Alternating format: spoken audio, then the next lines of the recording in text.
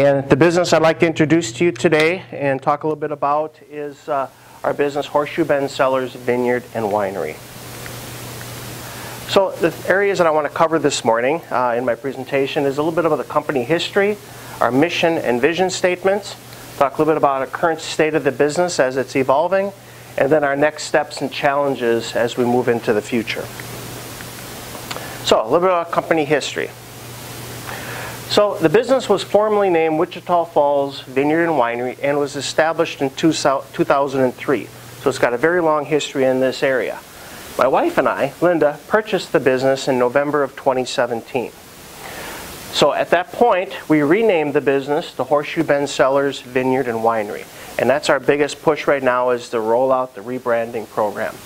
We decided to idle the business for about 90 days to make some necessary changes in the vineyard and the winery operations. What we didn't want to see happen was people who had been coming there come to the business and see the same old under a different name. We wanted to create some excitement and buzz when they come visit our operations.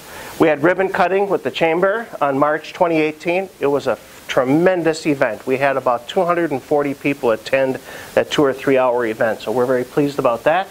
And we are a full commercial vineyard and winery operations. We have acreages of the grapes that we're in the process of replanting, and we have a capacity of about 12,000 cases a year that we are nowhere near. So we're pretty excited about the future growth that this business has. So our mission statement, very simply, provide a relaxing experience for individuals to sample and learn about wines, food pairing, and the process of making wines, while enjoying the relaxed atmosphere of music, food, art, events, games, and good conversation. We're just suggesting, as our tagline is, just stop and come enjoy life with us. Our vision for going forward. So our vision is to create a destination where customers will visit us. They need a reason to come to the winery. Once they're there, experience the taste and the experience, and then finally return. Once we do that, we're getting an awful lot of repeat business. But our challenge right now is getting people to understand that there is a winery just 6 miles outside of Wichita Falls. We're going to be producing wines of high quality made from primarily Texas grapes. And the reason I say that is that we want to introduce some unique and new tastes beyond just grapes. So this last week we introduced a new wine made from honey. So it's called a mead. Now next week we're releasing a variation of that, and I put a little bit of orange juice in it. So it's a citrus mead. And in about 3 weeks we bought some a cherry juice, and we're going to ferment that and put a little brandy in it, and it's going to be called a German Kirsch wine.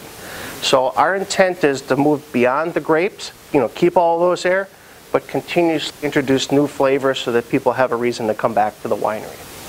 Our center point of the business will be we'll offer wine tastings, tours of the vineyard operations, and then purchase wine by the glass, as well as cheese boards. It's a family operation where I'm the president. My wife is CFO. My youngest daughter is general manager. My oldest daughter writes the articles for our cheese pairings for magazines.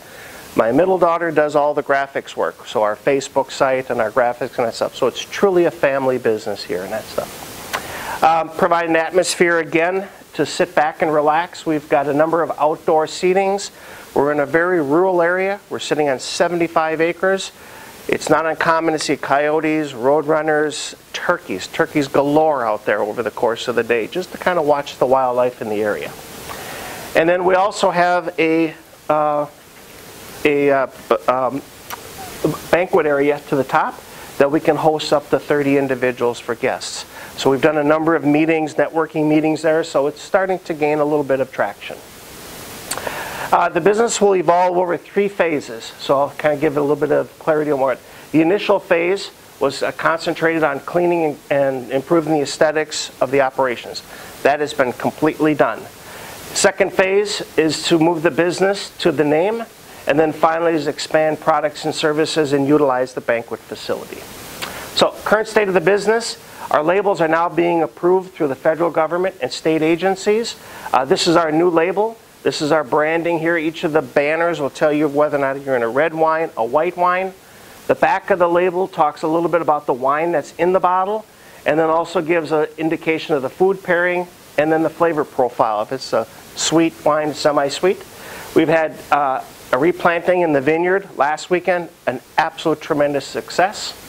We've been doing some digital marketing through Facebook. We've been having engagement parties out at the winery. We had Texoma Business Council there yesterday. We have some printed rack cards that we're putting in hotel lobbies. We have an article in this month's Live It magazine that features our wines paired with hamburgers. We're also on the Texas Wine Trail up here. We're releasing new wines like I mentioned. We also have chocolate sauces that you can see that you put over pound cake. They're in port wine, Cabernet wine, and brandy. Our next steps are challenges. This is where I could use some help from everybody. Here's our challenges. Increase awareness of the operations. We're into a strong rebranding program that's only days old. I'm continuously running into people throughout the area saying, there's a winery in this area? Yeah, it's been here since 2003. So I'm trying to educate the population, give them a reason to visit, and then a reason to return. Enjoy the visit, and then the new wines that are coming.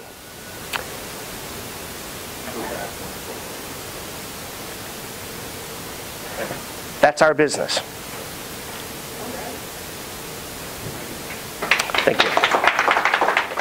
So, any questions, observations, help with? You mentioned a banquet facility, meeting room Yes. area. How many people will that hold? So, small, large? Yeah. So if we're serving dinner, or people bring in food and things like that, it's 30 people. If it's set up like this for a presentation, it's 40 people. And we're charging $40 an hour. Okay. Does it have audiovisual and everything? Or? It does not. It has a blank wall. Yeah. At this point, a lot of the meetings are this type of a talking meeting and things of that nature. Engagement parties. We've had 3 engagement parties where the gentlemen will bring the family and that stuff. And then, as you can see, they went out to our barrel fountain and proposed in front of the fountain. So, it's pretty cool. Does it cost anything for the tours? So if I got a whole bunch of friends together and came out? Our tours are free. Okay, can you schedule that with me? If you show up and it's a small group, like 5 to 10, no big deal. But if you're bringing a group of 30, I'd just like a little bit advance notice. Okay? But we kind of require you to take wine with you as you go through the tour. So, so it's a foregone conclusion, right? Sure, that wouldn't be an issue. What would you consider to be your main competition? Is it going to be, other Texas wineries like, Fresh Creek down the road, Gano over in West Texas? Well, honestly, I don't look at wineries as my competition. So you mentioned a couple of wineries that are a little over an hour to hour and 15 minutes away. So that's kind of a challenge for people to drive down here and come back. There are 2 more wineries that are starting to grow here or start to begin in Wichita Falls, and the 3 of us are talking about creating a Wichita Falls wine trail.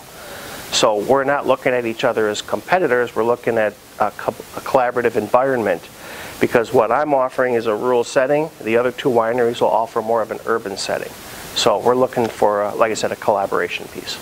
What's the trend on wine consumption? It's going up. It's growing between 5 and 8% per year for the last 15 years. Texas itself, so if you look at the states that produce wine or have wineries, California is by far number 1 with about 4,500 wineries. They'll probably always be number 1. Number 2 is Washington State. Number 3 is Oregon. Number 4 is New York State. Texas is number 5. In 2016, Texas was number 6. We overcame Virginia. We are growing in double-digit growth in Texas. We're running at about 18 to 22% per year for the last 5 years of growth. So we are in a great opportunity for Texas wines. Do you have a goal to get your brands on the shelf in retail? Yeah. So today, our reach is very limited, and I did that by design. Because the labels take between 8 and 10 weeks to get approved from the federal government, then through the state government. So my labels are just now coming through that process of things that I did back in January. So I did not want to push the wines because it had the wrong label on. So now the labels are coming in, and I had a great meeting 2 weeks ago with United Supermarkets in Lubbock, And they're going to put us on the 3 stores in town here. There's one in Burke-Burnett, 2 in town here. And they said, let's give that a try. Come back in 3 months and we'll start talking about the Metroplex. So they also, in June, I believe, is South Line Steak, Yeah, we'll be there. Yes, yeah, over at the Wellington. Yep, we signed up for that, and that'll be another coming up. Our biggest challenge right now is, I've ran into a number of people who even live in Iowa Park for their lives go, there's a winery out there? So I need to increase awareness. So our Facebook site is pretty good. We've picked up a number of followers. We're up just over 2,200 now in the last 3 months. Our website is launched. We still got to add content to that. The rack cards, I had a great call yesterday from a travel center right outside of Houston on I-10. They've asked for a bunch of our rack cards to be sent down there. I don't know how they found us or got a hold of us, but she asked for 500 rack cards. We have rack cards in the campsites. We have them in probably 95% of the hotel lobbies. And I'm always asking people when they show up, well, how'd you find us and that stuff? And the rack cards are doing a good job. We have a Google business site. They found, wineries near you, and then it gets on the GPS and brings us here. And we have a couple wayfinding signs. We've got a large sign on 367, a large sign on Old Iowa Park Road and Peterson Road, and then a very large one about 1.5 miles up on the road on Peterson. Yeah. I'm mapping it, but still to see it, I was like, okay, I'm going for it. We've had a couple of people drive by and go, oh, there's a winery here, stop, turn around, and come down to the winery. So they're working, Have you contacted the base at all? Because Outdoor Rec will do a lot of wine trips, and they've connected a lot with Rocking M Ranch. I don't know. Yes. Familiar with that. And we've done barbecues out there, or we've gone up there on the way to Ancient Ovens, and those. Right. So we just got approval to be in the BX on the base. That's the big one, and then the gas station right at the front gate. We were at, in February, a on-site just base party and that stuff, so we were just presenting there. And next Tuesday we're having, I think they call themselves the Wine Club of Shepherd Air Force Base. There's about 30 ladies coming out and enjoying some of our wines and tours and that stuff. Okay. I'm not sure how they work out the finances. We pay to go on this trip. Okay. How that works probably depends on what you'll offer, because sometimes they'll wrap in the wine tasting with the cost of going on the trip. Okay. Okay. We've had a ZVB out visit us about 3 weeks ago, and they're going to start to bring the trolley out and drop people off and things like that. So we're in our infancy. Like I said, I didn't start the marketing program till May 1st because I did not want to confuse the consumer of the different labels, but now they're coming in quite rapid fashion. So do you want, your goal right now, kind of the impression I'm getting, your goal right now is you want people coming to the winery. You want it to be more of a destination. That's where you want to focus your efforts right now, getting people to come to the winery, as opposed to generating the retail presence out in the different stores. I want to be able to differentiate. So one of the things with a winery is once you have somebody come to the winery, experience the tour and the ambiance and things like that, you create a strong bond with that consumer.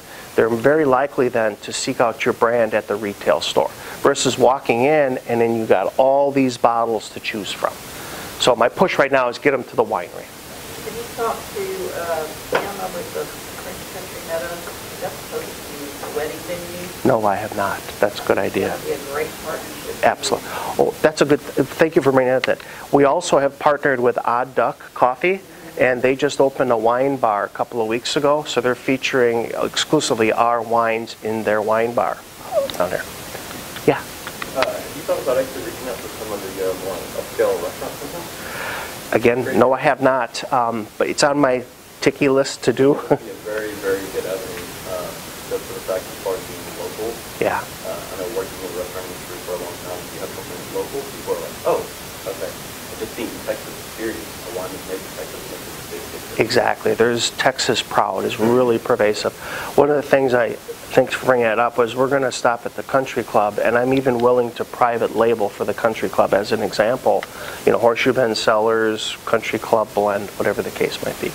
I've also asked Adrien the other day to give me a list of all the civic organizations in town, like Rotary and Kiwanis.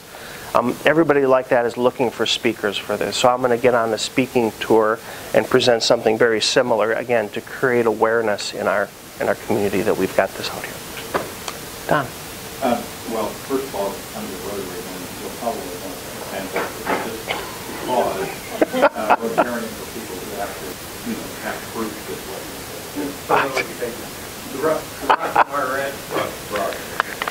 I'm not opposed to that. Just a breakfast meeting. I don't have a breakfast wine yet, so sorry. Pretty sure you want to.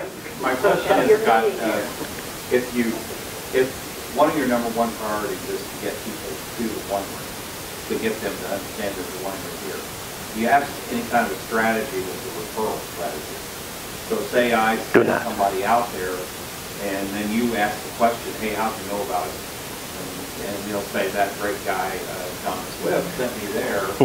And you'll say, oh, I'll write that down, and the next time Don comes, and there's forms and well. We have not. The only thing that, honestly, my wife and I kicked around just the other evening was, if somebody is there, let's say 2 couples enjoying some wine and cheese, we'd approach them and say, if you're having a good time and you really like what you're doing, put it on Facebook, tag us, and I'll take a discount off your cheese tray or cheese board and stuff like that. I do that every time. So it works, right? Yeah, yeah. I don't know, you may have already answered this. Have you thought about associating yourself with another event like Otter Towel or maybe setting something like that? No, we have not done that. The only booth we did do back in, I think it was early March, there was a downtown festival, and we had a booth inside of the big blue lobby. And I gotta admit, that was really good for us. We had a lot of awareness and things like that. But again, my labels weren't done yet, so again, I didn't want to get too carried away with the branding that was there, because we bought the rights to the old labels just to get us through this period, and then now our push comes. Yes? So who are you actually trying to reach? Are you trying to reach everybody, or people? People who drink wine. Our target audience, honestly, is females between 30 and 60. That's our target audience, yeah. I like that destination idea, because I've watched Rockingham over the last few years, and they're the same way. They have some retail, but really people flood to that area. Exactly. And you're even closer now, so exactly. You can connect to that crowd that would have come there. Well, we talk about competition. On one hand, I look at Blue Ostrich and Arche and 4R as competition, but they're also a collaborative environment because we're all on the same wine trail. An individual coming out of the Metroplex will more likely go to several wineries than just make that 2-hour drive for one winery. So that's the collaborative environment. Competition, again, we think those wineries are great, and as a matter of fact, we had so much admiration is why we decided to do what we did. But they're still an hour and a half away. They're in a country road, and after having a couple glasses of wine, some people kind of go, I don't know if I want to do that, Exactly. Exactly. So when I built the driveway, I had a large turnaround area for a bus in anticipation of maybe somebody coming out with some larger vehicles. Do you see the same evolution of craft beer occurring? This is stronger. The pace of growth in wine in the United States, specifically Texas, is phenomenal right now. Like I said, right now, for the last 5 years, they've been running between 18 and 22% growth for wineries. It's growing. It's also very concentrated down near the Austin, Fredericksburg area. I mean, there's a ton of wineries down 290 down there. So their problem is starting to become, how do I differentiate myself from the guy a mile up the road?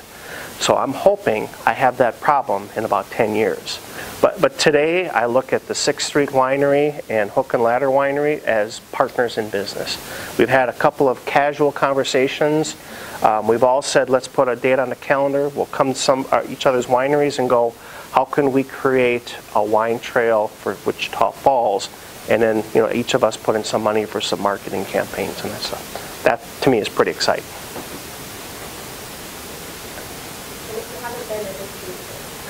Thank you. Especially for somebody who saw it previously. Yeah. see what it is now. You guys have done an excellent job. Thank you. Of taking that over and really, I understand the hurdles that the other groups have to go through. You guys have done it. Thank you. Very good job. Well, that was what we wanted to do, is make a distinct first impression for somebody to visit us. And I think we've achieved that. Now we have to build on that foundation. And then chocolate sauce? Chocolate, yeah. We got to try some of our new wines. I'm pretty pleased about the honey-based wines. And then the Kirsch, I've got a couple of small samples I made, and I'm like, wow, that's pretty good. But the alcohol content will be about 22%, so it'll be up there. Yeah, exactly. Any more questions for Scott? Very good. Thank you. Scott, before you get through.